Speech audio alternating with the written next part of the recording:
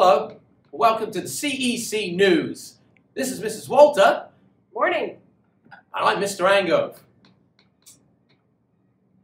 Today is Friday, November the 20th, and it's Cycle Day 2. Please stand for the Pledge of Allegiance.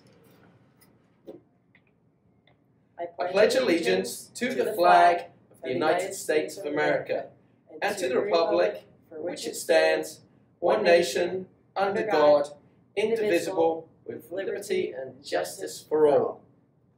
Here's Mr. Payne with your weather questions. Hurricane Payne!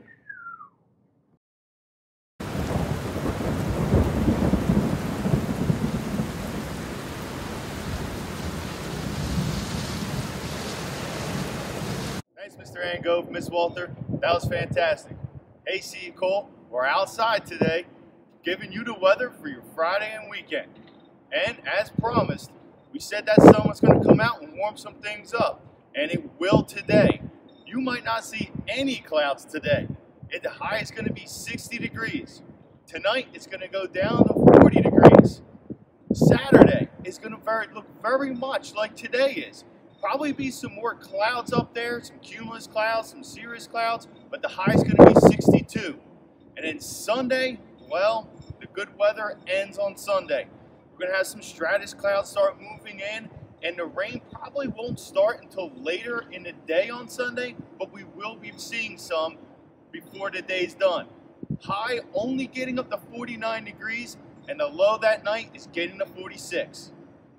Today's question of the day comes from C. Cole student Emma Newheimer. Emma asks, Mr. Payne, do cold temperatures give you a cold? Well, I'm experiencing some cold temperatures right now, but unlike what my grandmother believed, cold temperatures do not necessarily give you a cold. There's no correlation between cold temperatures and you really getting sick.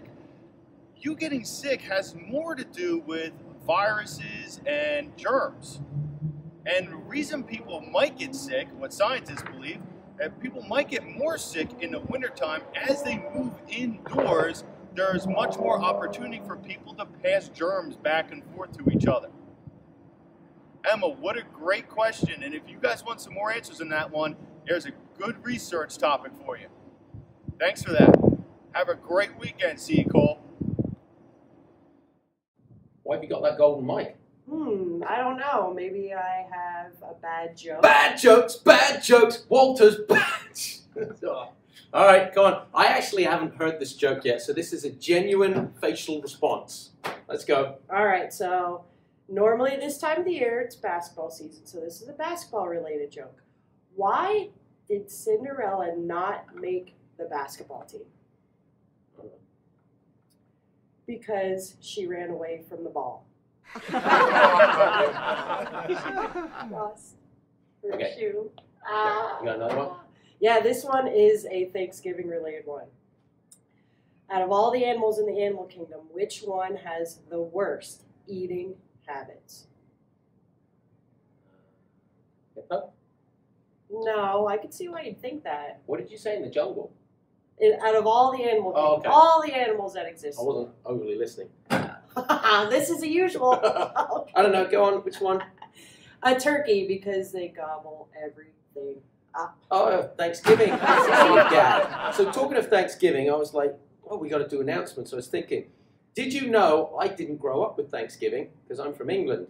So there's something called Harvest Festival, and I only remembered that because I looked it up on Trusty Internet just now. But now it jogged my memory. We did used to do something similar to Thanksgiving, but on different dates. So here's some quick facts. Countries that Thanksgiving is celebrated on various dates. Brazil, Canada, Grenada, Liberia, St. Lucia, and the United States of America. So they all celebrate our Thanksgiving in those countries, or they do their version of Thanksgiving? I think they do their own version of Thanksgiving. But there you go. If you're not sure, check it out, look it up. Some homework for you. I wonder what kind of feast they would have. That's another thing to look up. Anyway, we hope you all have a fantastic day on Friday, November the 20th. Day 2. Day 2 in France. TGIF, guys. Enjoy your weekend. have a great day today.